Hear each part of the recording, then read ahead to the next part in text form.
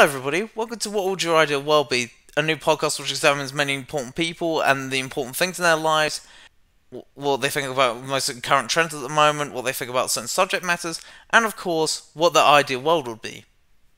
Lee Hardcastle is an adult stop-motion animation filmmaker with a massive following, raking up over 1 million subscribers on YouTube alone. His combination of stop-motion filmmaking, extreme violence and nostalgia for many of the cult movie classics of the 80s and 90s has earned many admirers, including some of those he has paid tribute to, like the Raid director Gareth Evans and famed filmmaker John Carpenter. He was also worked with music artists like Gunship and Sufjan Stevens for their music videos.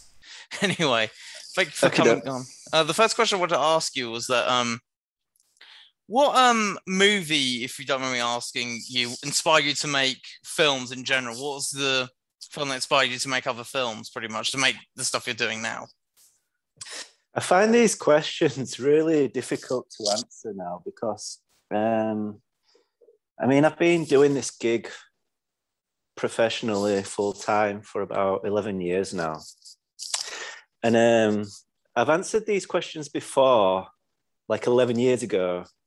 And I've seen my responses on the internet and feel like I've got amnesia because I'm just like, whoa, is that what I really said? Was that really my response? So why it's difficult to answer is because over the years, a lot of things change, just like how your music tastes change and what have you. But specific to your question, let me try and remember what it was that, to be honest with you, I don't think it was a film in particular that got me excited about making films and what have you.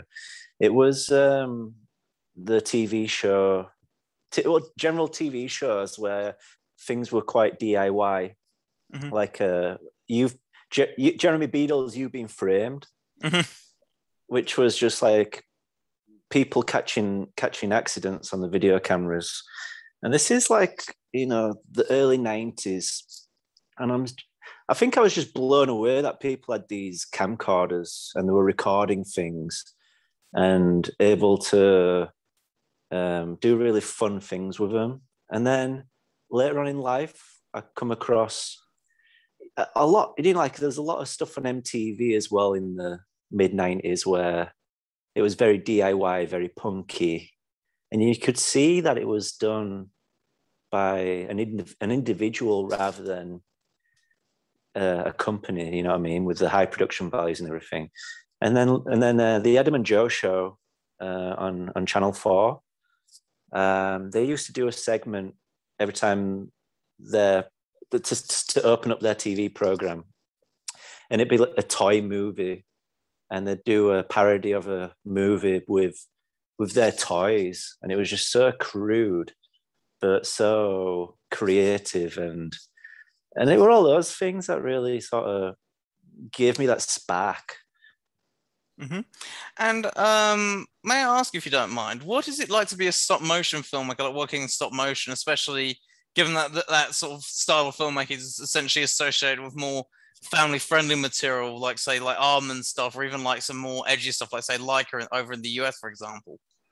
Yeah, I really don't have any strong feelings towards what the medium is associated with because, like I said, I was born in 1985, and I grew up watching a lot of satellite TV, and there was a lot of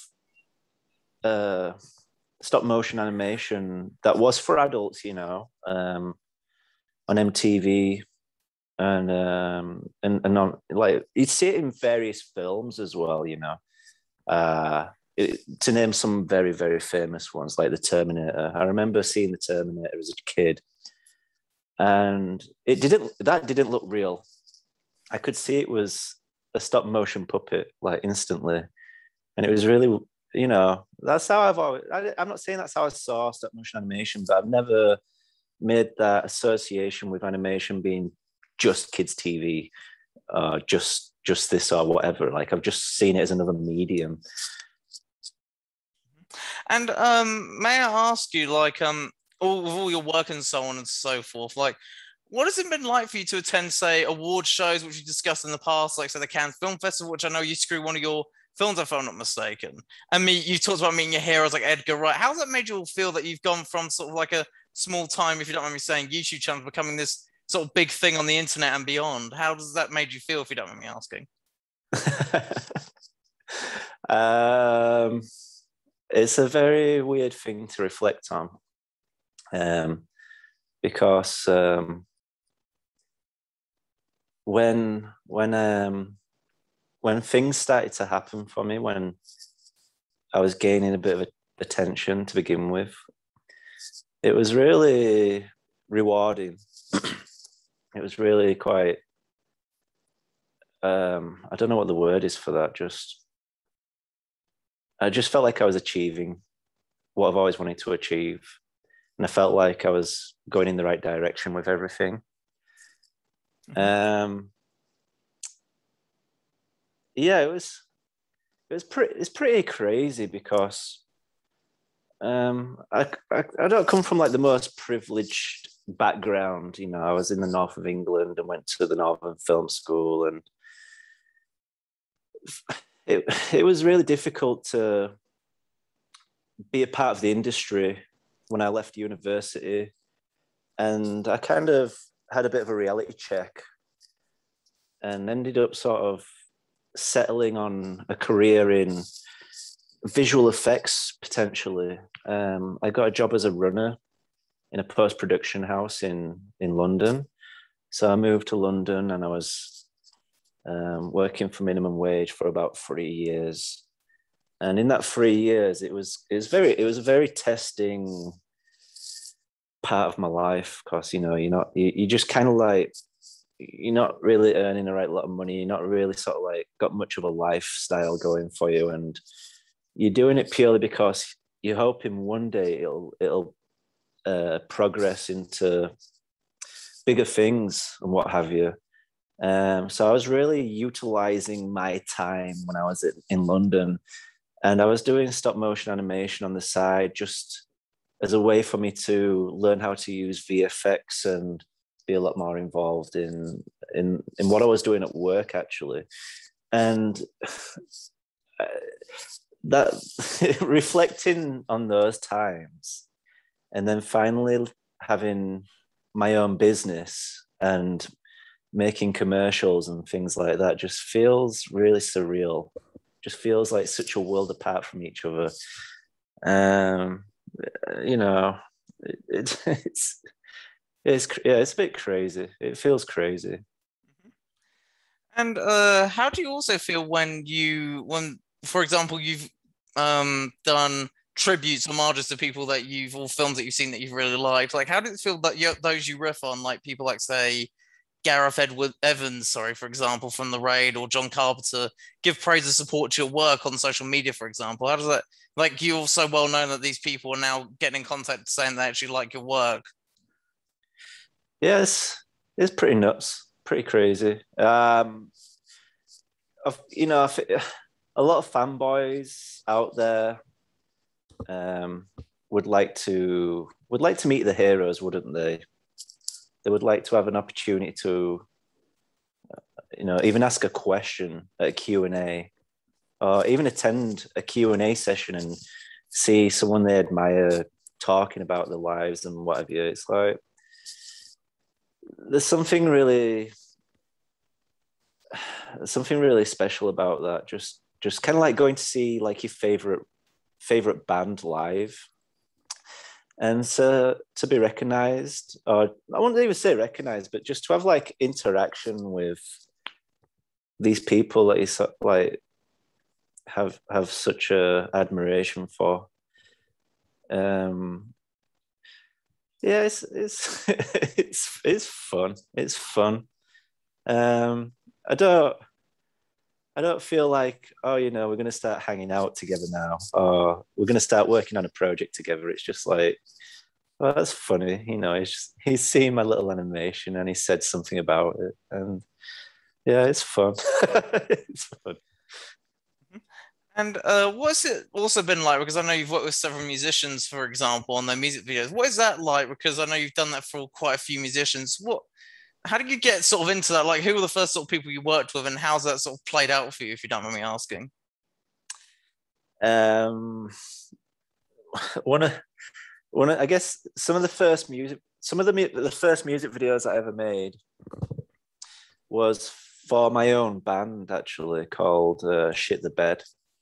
It was a band that I was in as a teenager, and we recorded an EP about 2004. And I was in a bit of a mindset where I wanted to make loads of videos, like anything and everything. I just really wanted to make whatever.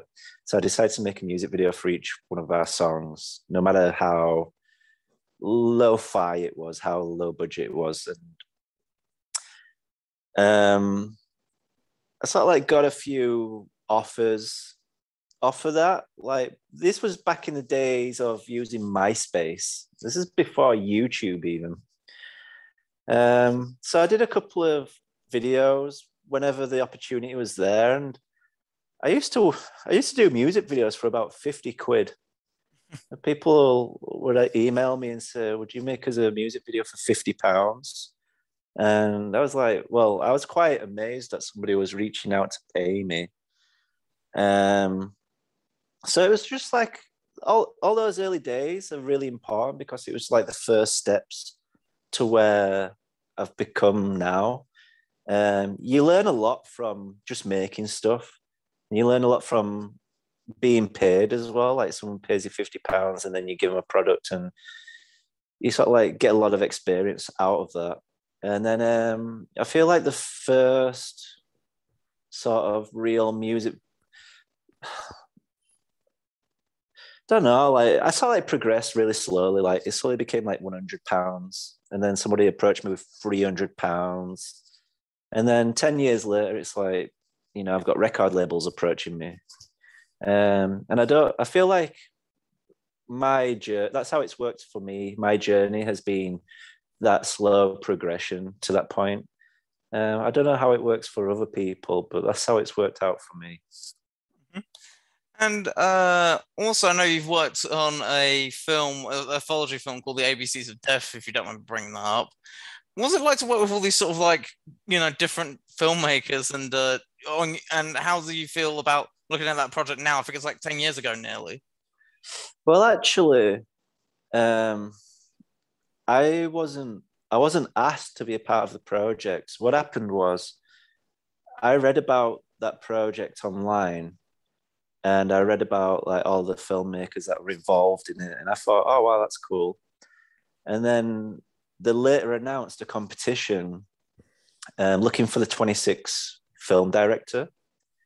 So it was a public competition basically, and it was open internationally. And I really, I was really, really keen to be involved in the project. I didn't know if I was, I didn't know if I was being delusional or not, but I really wanted to give it like all my best or my best effort, because I felt like that was my strongest, my my the strongest part of me as an artist was that I was really good at telling really short horror stories. Um, so I felt like if I don't know, I just felt like the perfect competition for me. Um, so I entered Tears for Toilet, and it actually won the contest and then became a part of the film.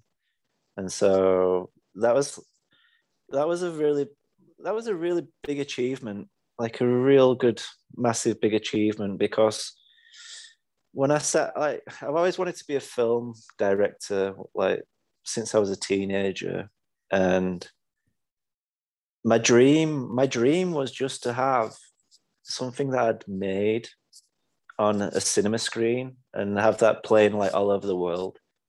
And when I won that contest, that's what happened. We had a premiere of the movie ABCs of Death at the TIFF Toronto, and I got to like experience the whole film festival thing, and it was amazing. I was about 26 years old. Um, it's quite young to be sort of experiencing something like that. Um, and you know, I've not actually achieved or experienced anything like that since. Maybe I will do when I make my first film, if I ever do. But it's nice. It puts a smile on my face when I think about the whole ABCs of Death thing, and yeah, I'm really quite proud of it all. Really Mhm. quite proud of it. And one other thing I want to ask you is like, what has it been like going to sort of those sort of festivals then? Because yeah, and what's it been like? And yeah, so what's it been like just essentially go to film festivals? If you don't mind me asking like that. Um, I like I said, I've never been like as privileged as some of the people I know. Um, so in my 20s, I was as a teenager and in my 20s, like I never had any money. Never got to go traveling or anything like that. I've always had to work for money, work to save up for things, save up for this, save up for London, go to London. You get the idea. Mhm.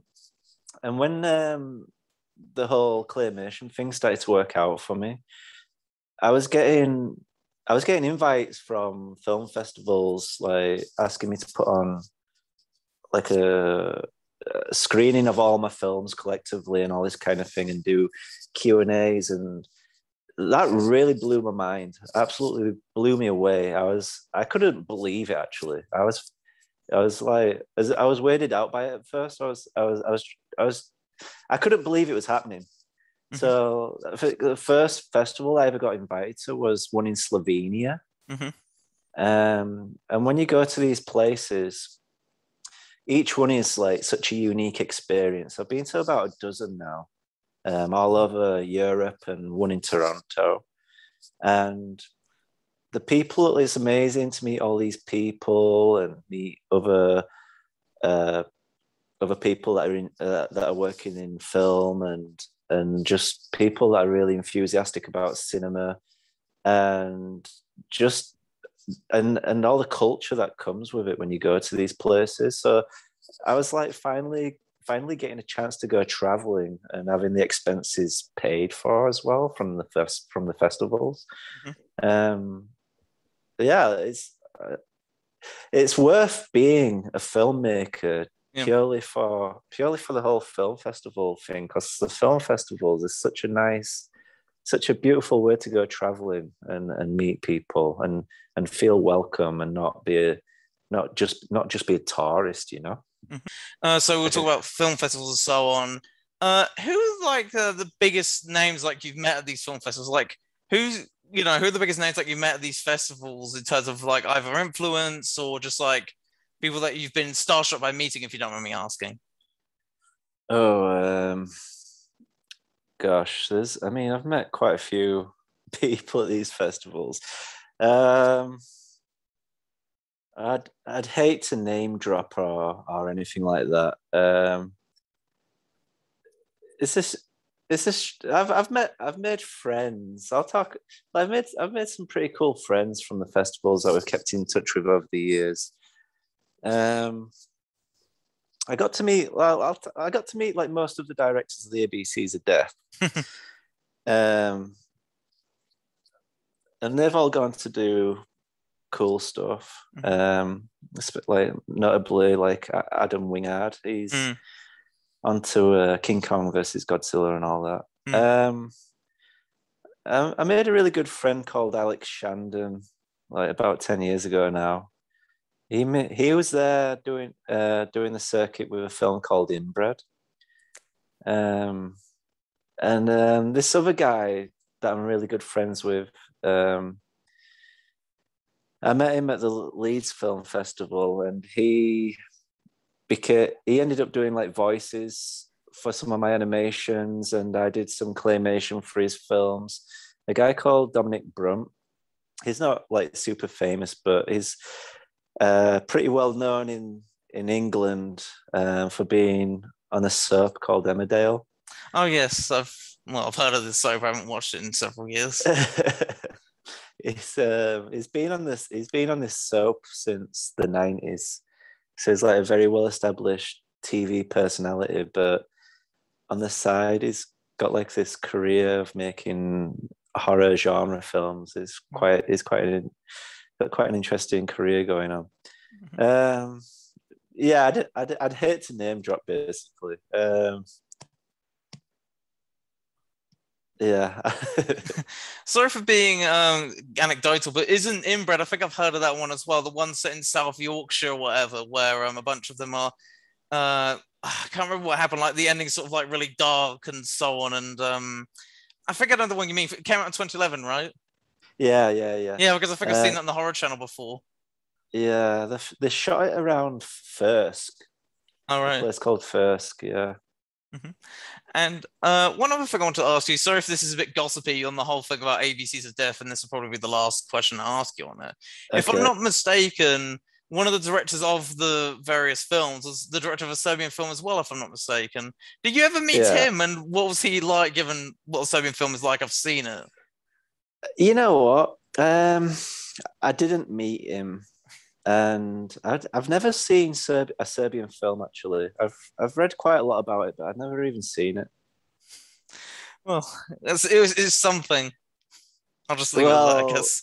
Yeah, it's I'm quite interested in censorship and what have you, but yeah, Serbian film, I just don't feel like it's something that intrigues me enough to want to watch it. Well, you need a good stomach going in, but I don't think it's too bad for what it is, and being honest, but it's very grim. If you're into that sort of thing, it might appeal to you, but I'm not sure. I don't know. Anyway, one other thing I wanted to ask you on that, leading on from the censorship thing, is that on YouTube, you've sometimes had like copyright come after you. Mainly, I'm thinking of the whole Pingu's the Thing, incident whereby the owners of Pingu or whatever came after you for supposedly using their characters, even though I'm pretty sure that's, given that it was a homage, I'm not sure, I'm pretty sure it didn't violate any laws in that case. How do you feel it's gotten better or worse on YouTube since, I don't know, the early 2010s, if you don't mind me asking? YouTube is forever evolving, like from like every 6 months, it becomes a new place, and so it's a very different place to what it was 10 years ago. I don't really know what the law is exactly. It's just a bit of a free for all when it comes to YouTube. That's my experience. Mm-hmm. So it's a bit frustrating if you're wanting if you're making if it's your livelihood, because there's no, the guidelines are constantly changing and they're sort of like a bit malleable. And so rather than, I've tried to stick to YouTube, and but fortunate for me, it's not my main source of income. But when I make stuff for YouTube now, I just hope for the best. I try and make something I want to make, and hope it sort of like doesn't get flagged or doesn't get taken down. There's a couple of major rules that apply to my animations if you want to sort of not get removed and whatever, and that's basically no sex and nudity. And the level of violence, I feel like you can get away with a certain level of it until it becomes a bit too torture porny, a bit too much like torture porn. Then they get like super flagged, like 18 plus. So yeah, YouTube it's still evolving. It's still like going through changes and what have you. And I feel like things are maybe getting better. I really don't know. I'm not paying too much attention to it, but I feel like my videos aren't necessarily getting removed and age restricted as much these days. Yeah, but I don't know if that's because I've sort of toned it down a little bit, perhaps. Mm-hmm. And one other thing I wanted to ask you on that, you talked about Pink. Well, sorry, the thing about Pink is the thing is that Okay. you often pay homage to the thing on your YouTube channel. John Carpenter's the thing, and you've cited it as your favorite horror film, if I'm not mistaken. Like, why specifically the thing above all others? If you don't mind me asking, if you don't mind. It was probably like one of my first horror films that I watched as a kid. Like, I must have been about 8 years old. I remember the first time I watched it, we rented out Stargate. It was like the latest rental that weekend. And Kurt Russell is in Stargate. And so after we finished watching Stargate, my family went to bed and me and my cousin sort of like flicked through the TV channels to see what else was on. And lo and behold, it's like halfway through The Thing. And we stopped to watch it because it had Kurt Russell in it. We're like, oh, it's that Fair guy. enough. And it's quite a slow burning film, but we sort of like caught it bang in the middle where all the exciting stuff is happening. And it really did blow my mind. It really, really like shook me to my core. And for about half a year, because I started to record it actually as soon as we saw like all this crazy shit happening. So for half a year, I had half of the movie recorded. And then eventually I heard like so much about the opening sequence with the dog and everything, but I never actually got to see it until I bought it on video. So it became an obsession before I even got to see the whole film. And then when I bought the film and it cost me about £5, but at a young age, that was a lot of money. And so when you buy stuff, you sort of try and get your money's worth out of it. I don't know if that's just like the Yorkshire way of life. Mm-hmm. But I got this videotape and to sort of get my money's worth. Well, not only get my money's worth out of it, but I was just really entertained by it as well.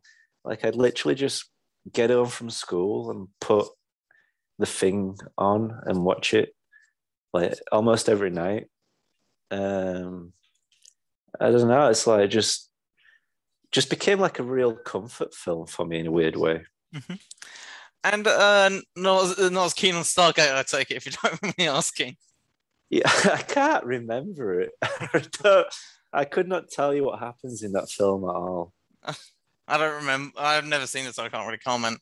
Did you see the new thing? Well, not necessarily new, 10 years ago, the prequel, remake, whatever it was, a decade ago that they made. Did you ever see that, or is it something that passed you by? No, I saw it. I was super intrigued by it, obviously. I thought it was a great idea. And I didn't think it was a good film, but I felt it was really, really I felt like it was quite educational to compare it with The Thing and try and understand how they were different and how it sort of fell flat, I guess. Mm-hmm. And one of the things that I speculated and it really dawned on me was how The Thing it's almost a Western. It's almost a Western film. Like there's just so much like standoff sequences, and like if you were to put that in a saloon, like you'd have a cowboy film basically. And yeah, I just found all that really intriguing to sort of like understand the genres that I was experiencing with the two different films. Mm-hmm.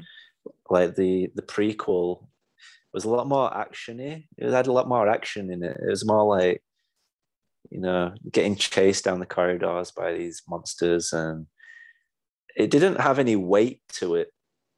Didn't have any. Just it felt emotionless. There was no. You didn't feel the stakes of anything. It just felt flat. Is the best way I can say it.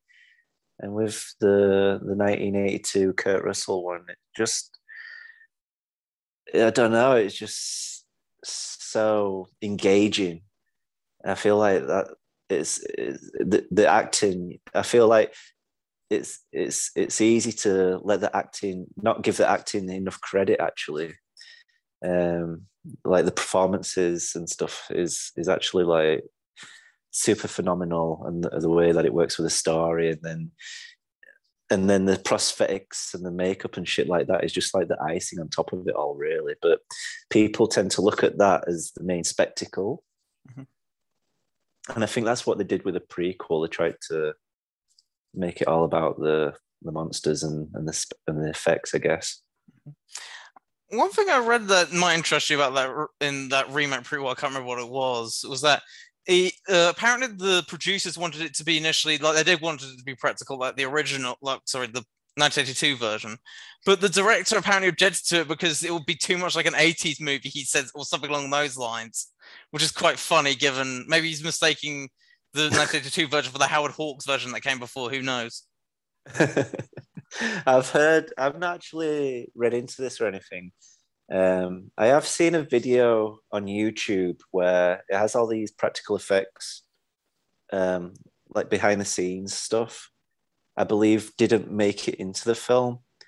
Yeah, it'd be quite intriguing to have seen a different version of the film with practical effects, but I do have a problem with CGI in horror films, especially like that, because again, you don't feel like there's anything at stake.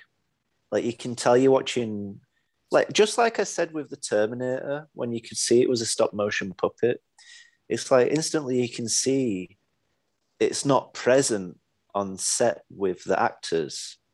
You can tell immediately it's a cartoon. Therefore, you don't feel any threat against the characters.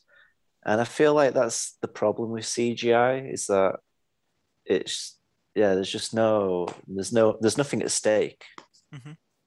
And one other anecdote, if you don't mind me asking, it reminds us of like when one of my parents told me about when they went to go see Jaws back in '75. Apparently, all the audience laughed when the shark showed up because they could tell it was a puppet, apparently. But on the stuff about CG and modern horror, what do you feel about the current sort of trends of modern horror? Like on the one end, there's a lot of people hailing sort of the rise of indie horror, A24, and all that sort of stuff. And on the other, there's a lot of people who complain about, say, some of the more mainstream stuff, especially with some of the remakes that have been coming out since like the turn of the century. And so what do you think of the modern horror situation, if you don't mind me asking? I'll be really honest. I've not been watching a lot of cinema this last 5 years. I try and catch a film whenever I can, usually through recommendations and what have you. But I have seen some really impressive films. You mentioned A24. I was really, really impressed with Hereditary. I've not been, to be honest, I've not been that blown away by a horror film in about 10 or 20 years. I don't know. It really got me re-excited for cinema again. I've got a lot of admiration for Ari Aster, and I'm looking forward to seeing his next films. I actually saw Halloween, the last Halloween film. The 2018 one. Yeah. And again, I was impressed with that. I thought it was really good. And I'm looking forward to seeing the new one that's coming out, Halloween Kills. Yeah, I've not actually seen that many bad. I haven't seen that many bad horror films, but I don't know if that's because I'm not watching as much films these days. I don't know. I don't know, but then again, you've probably seen a lot more interesting stuff than I have because the last horror film that really, made me unnerved was the Grudge remake. But then again, maybe my taste isn't particularly good, I must admit. But on that sort of topic exactly. So, what is it about, if you don't mind me asking, the film stuff like Hereditary that really intrigues you and goes for the gut? If you don't mind me asking. I think it's the acting. Um, I'm really into the performances in films, and the acting can really like make you believe in what you're watching. Um, and yeah, I really the performances in Hereditary just really captivated me, and I've really appreciated the way the filmmaker allowed that to happen as well. And on that, if you don't mind me asking, is like, what other modern horrors do you think are out there that are really good? If you don't mind me asking, you talked about that Hereditary, you talked about Halloween 2018. Is there anything in like this last, say, 5, 10? Sorry, maybe not for the last 5 years, but slightly before that, in the last, during the 2010s decade, for example, that you thought was really quite was worth watching, or if you don't mind me asking? Oh, have I actually seen any horror films in this last year? I don't think I have. Um, seen some pretty awful stuff on Amazon Prime from time to time. I watched this one with Gerard Butler where the comets are crashing on Earth. Geostorm, is that it? I can't remember what it's called. He's sort of like he gets to run away with his family, um, and that is my least favorite kind of film. Whatever that kind of film is, it's just I can't believe I don't know. It's just so bad, really bad.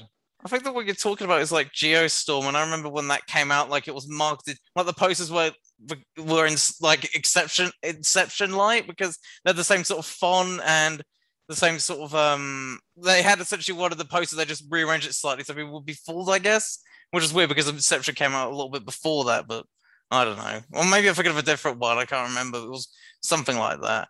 Um, It sounds about right though. Yeah. yeah. So, what do you think about, like, say, modern cinema in general, then, if you don't mind me asking? Because it seems like it doesn't seem like cinema interests you much, at least modern cinema anyway. So, what do you think might be going wrong with the current movie industry, if, by the way you're making it sound, or am I misinterpreting that? Um, like I said, I can't really make a judgment call here because I've not watched a right lot of films. My problem with cinema in general these days is just um, it's just not a fun experience anymore. Like you go to the multiplex and you sit in these awful seats and you sat with awful people and the well not that's about one time out of 10 you sat with awful people and then you sat watching this cinema screen which it's the TV that I have at home is better than the cinema screen, and it makes me. And it's got to the point now where if there's a film that I really want to go see, I'll wait till it comes out on video, and then I'll buy the video and then watch it at home.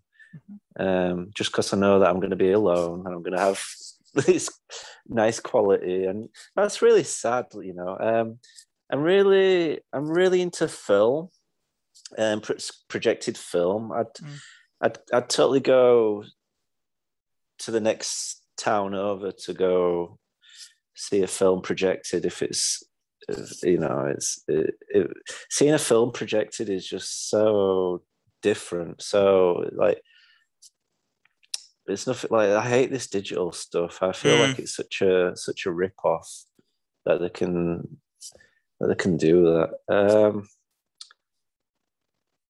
I don't know. Like cinema, I just feel like it's all become not very exciting anymore Mm. because you've got like HBO Max and things premiering on Disney Plus at the same time that it's out in the cinema, and you lose that exclusivity almost instantly, and it's like the line of TV and film is just getting really blurred now. Like, there's not much difference between watching like Game of Thrones and Avengers or whatever. It's all the same shit. Yeah, it's one of them. It's one of them. It's time. The times have changed, and it makes me feel really, really. It makes me question my own career because I've always wanted to be a film director, and now this is the way things are. I'm just a bit like, well, I don't know what I want to be anymore because film. I feel like film isn't a thing anymore. So Well, I'm not like just an art form. Sorry, I don't mean to interrupt. No. Yeah, you're going. It's not necessarily more of an art form anymore. It's more like a commercial enterprise. Is that what you're saying, or am I misinterpreting that? Yeah, it's just, yeah, like the prestigiousness of it all is just the integrity of it. It's just all.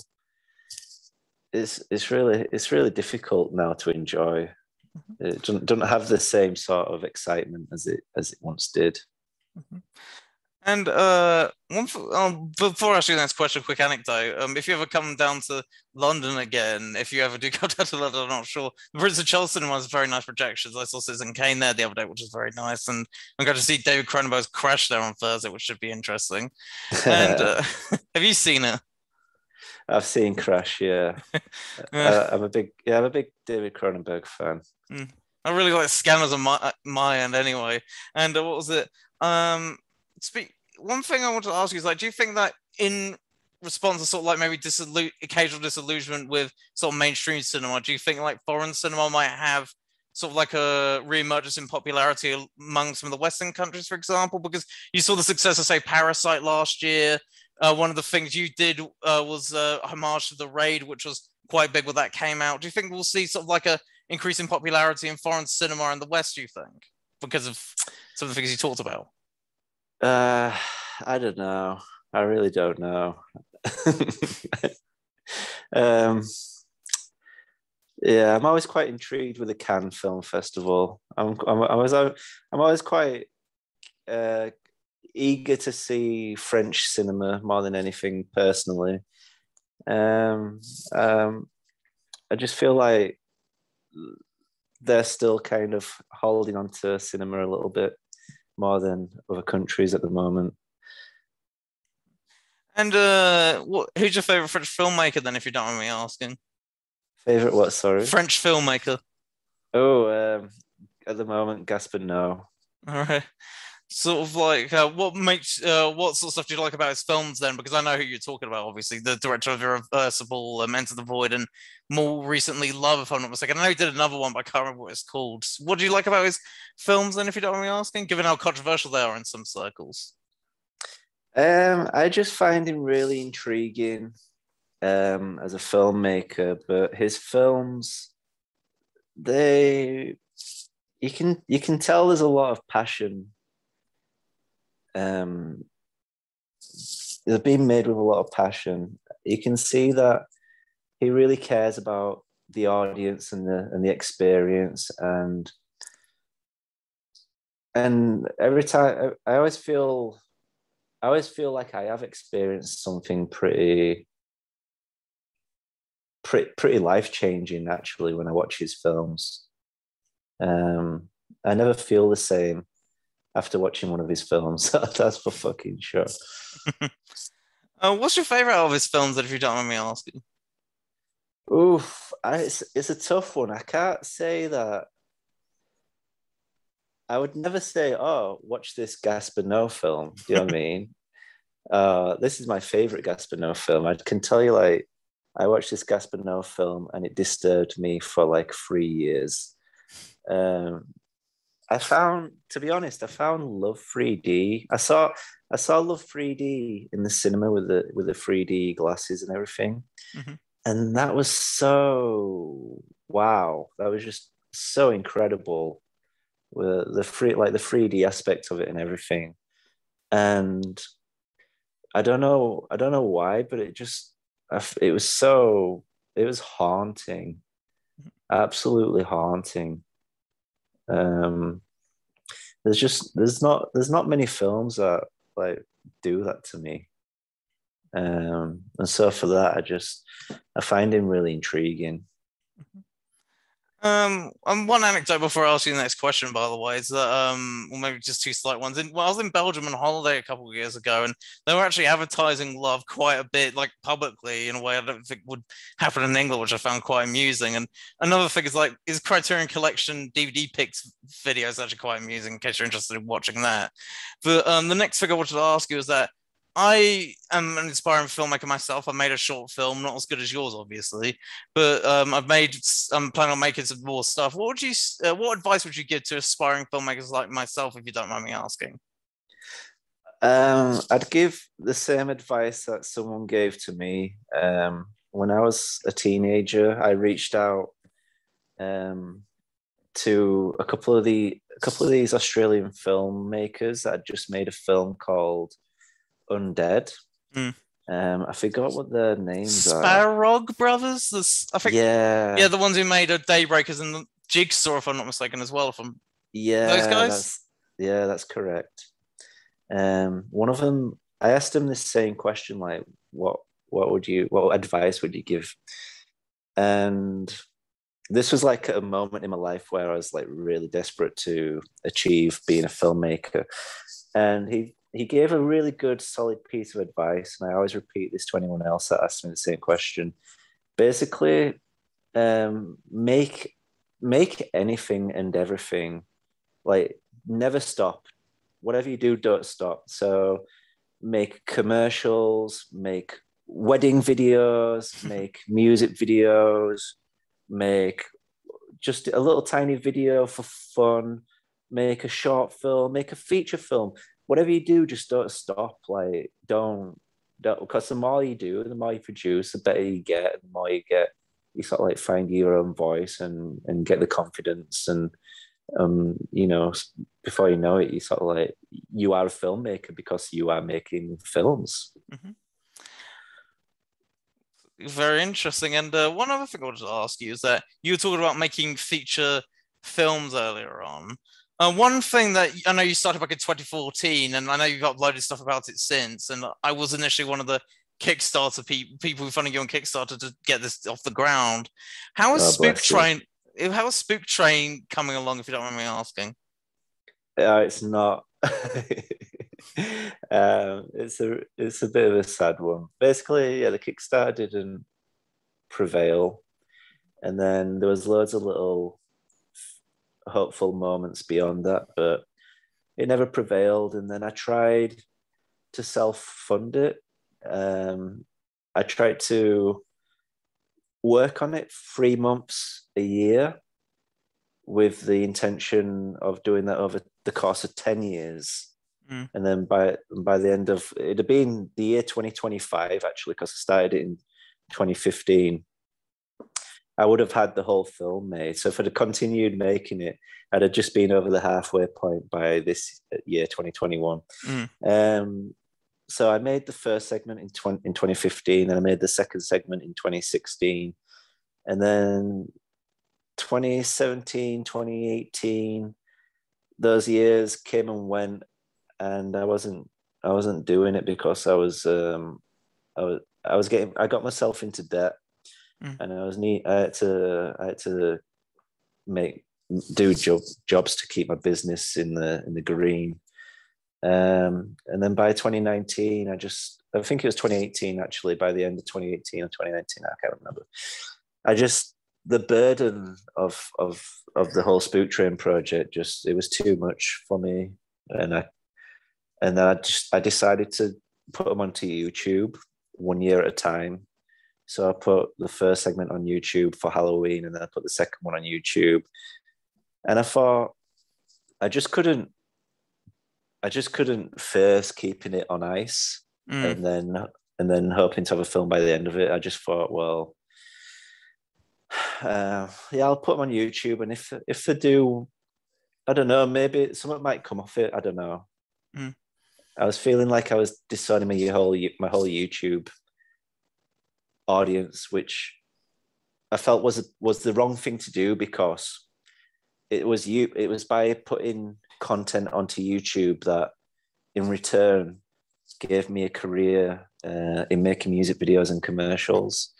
So I felt like it would be better as a business aspect as well to put it onto YouTube, because I was like, hope maybe I'll get more work if I put it onto YouTube.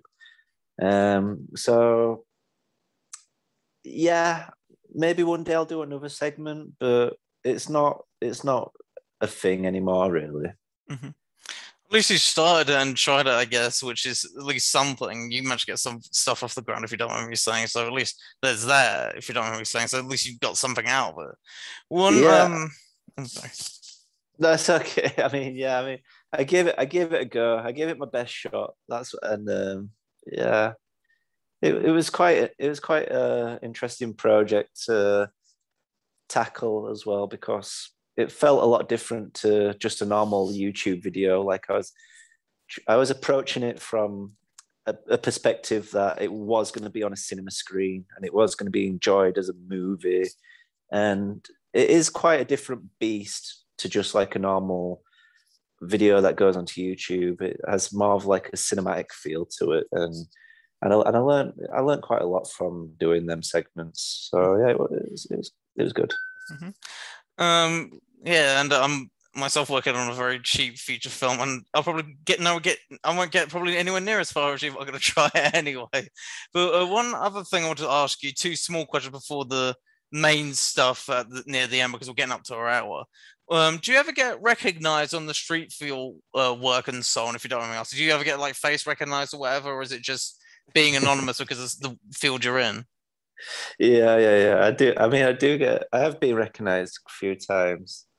I'm actually friends with a guy locally that recognized me in Morrison's, and that really scared me. And then I kept bumping into him, and then I thought, oh, you know what? Like, I'm just gonna go with this. Let's just be friends. I was once walking up these mountains in Yorkshire, the Yorkshire Free Peaks. I was on the top of one, and this guy, like, I just walked past this guy, and he like stopped me, and he was like, "Hey, are you that guy that does the stop motion animations?" And it's just like, I don't get recognized. Like, I must get recognized I'd say about twice a year. But every time it happens, it like really like rocks me a little bit. I'm like, whoa, yeah. And the final thing I wanted to ask you before the last two questions was that what sort of stuff are you working on now, if you don't mind me asking? Like, what's your main focus on, if you don't mind me asking? This year has been very intense. I've got a music video shot. It's just going through the VFX process, which might take a little bit of time. It's a collaboration with another director called Ian Pond Jules. It's quite an interesting project, slightly different to my usual ones. That I don't know when that's coming out, but that's all something that I did at the start of the year. Then I've been doing loads of work for Adult Swim. I've been making loads of these Rick and Morty bumps, like about 15 seconds long. I've made about 10 of them, and they're slowly been coming out as the new season's been showing. And then they've actually asked me to make a short film of Adult Swim for Rick and Morty. Oh. So it's like a spin-off episode, like a standalone Rick and Morty episode. It's going to be about 8 or 10 minutes long. I'm shooting that at the moment, and that's quite exciting. It's a bit like a spook train, like a Rick and Morty spook train. Good luck to you on that, if you don't mind me saying. And what are the penultimate question I wanted to ask you, and this is the title of the show, and I ask all my guests who come on it, is what would your ideal world be? My ideal world. My ideal world would be sun, surf, beach, lots of nature, lots of animals eating people. No viruses. But you know what? The reality is we need we need pain and suffering because that's what life's about. I was about to say, so your idea would be Cornwall then until I heard the animals eating people, which I figured they don't have many down there, but maybe they do. I don't know.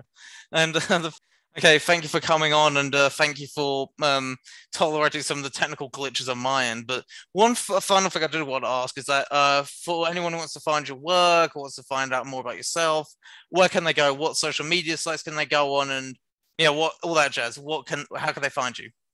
If you search for my name, Lee Hardcastle, you'll find that I've got a YouTube account, I've got a Twitch account, and I've got an Instagram account, and that's as far as I am on the internet. Okay, thank you for coming on today, and thank you for taking part.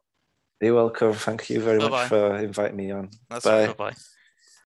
Thanks for watching.